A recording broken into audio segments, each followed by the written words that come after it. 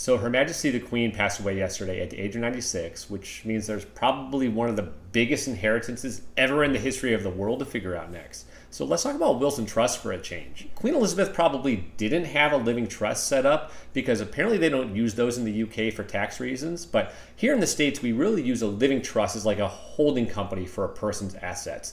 You transfer everything in there, and that way your estate can avoid probate court when you pass away, and the assets are distributed still according to your will. You can still use them while you're alive, you just get to avoid probate court upon passing. As opposed to, at least in California, if you only have a will, then you still have to file in probate court to get the court's stamp of approval. Okay, so that's the main benefit. It's not so much taxes, it's you're avoiding the court system altogether. So have a happy Fine Print Friday, and rest in peace, Queen Elizabeth.